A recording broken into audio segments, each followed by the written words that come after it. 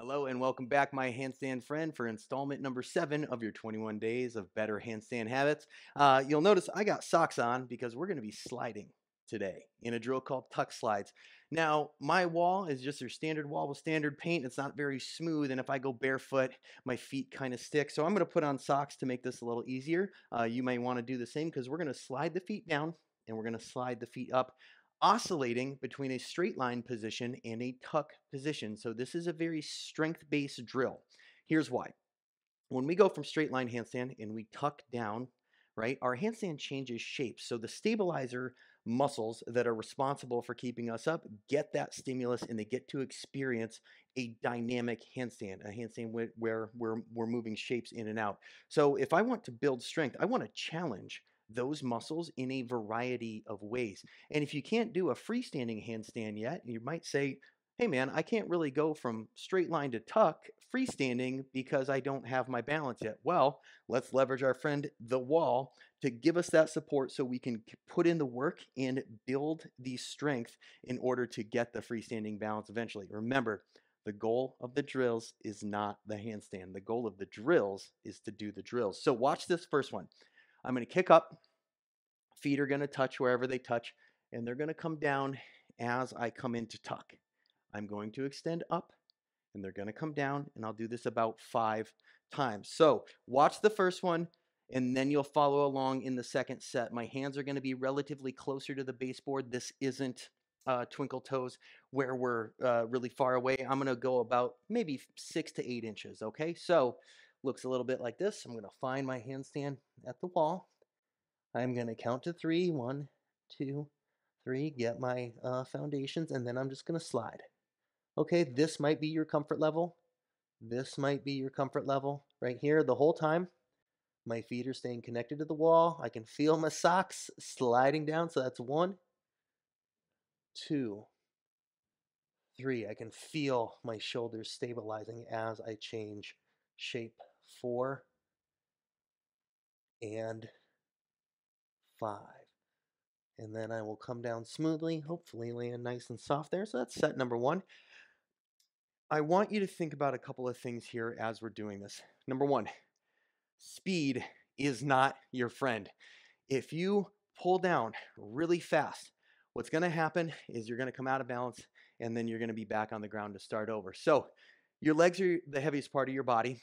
We want to use them to your advantage in handstand drills, not working against you. If you try to pull your legs down real sharp and real fast, you're just going to knock yourself out. So think about keeping the same pace every time. Down, up, down, up, meaning you are owning the entire range of motion. You are in control of the entire movement from the peak to the compression to the peak to the compression and so on. So this next set I want you to do with me. Tuck slides. Remember, hands 6 to 8 inches from the baseboard.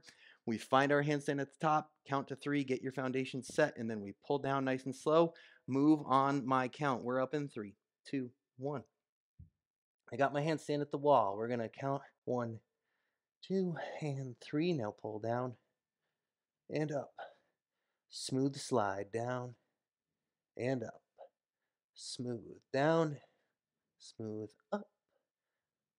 Here we go. 4 and number 5 all the way up, and then come on down. So this is a really good way to work on your tuck position, even if you can't tuck up. I teach tuck in some of my subsequent programs that I offer on, kyleweger.com. Tuck is kind of a tricky one because jumping up into tuck can be hard. And so some people just give up on the tuck entry, even though once you get it, it will become your best friend. My ethos and my kind of philosophy is like, okay, well, if beginner students are having trouble tucking up, what if we did the inverse of that so that they could feel the sensation? What if tucking down was easier, which it is, and then that allows you to access tuck position. Okay, so this drill will come in a lot, it will come up a lot later in your practice as you start working through scissor, tuck, straddle entries, and there's a whole combo I teach. So we're going to do one more set here. Okay, up, slide down 5 times. Here we go.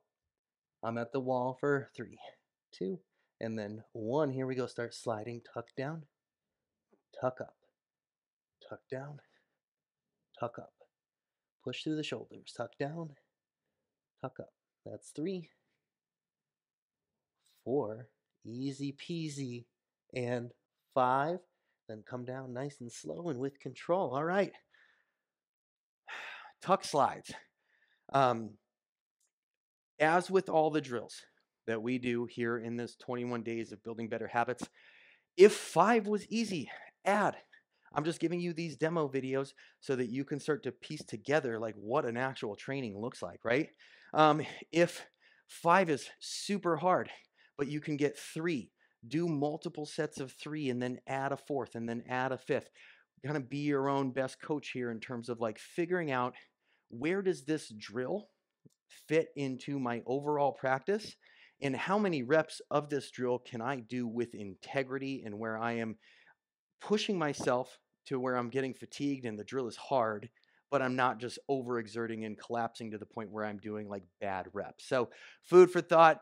Do your tuck slides. This is a good one, by the way, if you want to, for those of you that are on the social medias, if you want to film this one from the side and post it, and feel free to tag me in it, you can see exactly how deep your tuck is by leveraging the wall. All right, my friends, that is it for me. Video number 7 in the books. As always, check your email for a little daily handstand surprise from Kyle.